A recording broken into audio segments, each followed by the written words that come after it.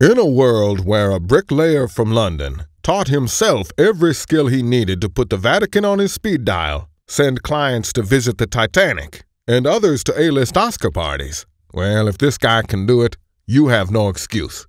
This strange man has captured the attention of media giants, TV, and has been a speaker at a variety of networks, groups, and associations, as well as speaking at the Pentagon and Harvard twice. As the old adage goes, it's all about who you know. And now you know Steve. Entrepreneurialism is a curiosity that can't be satisfied.